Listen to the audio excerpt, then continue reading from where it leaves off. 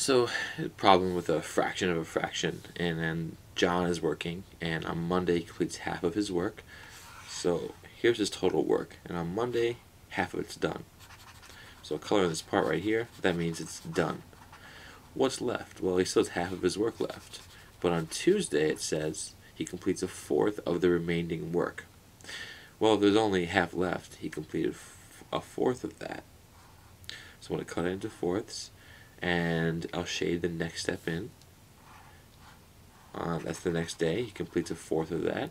So they want to know what fraction of the work remains to be done. Well, there's still this piece, these three pieces right here.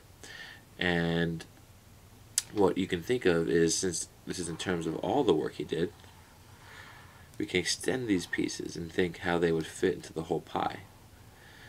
So now we see these pieces that haven't been done, these 1, 2, 3 pieces out of all the pieces here, and there are 8 of them. So he still has to do 3/8 of his work, which is choice D.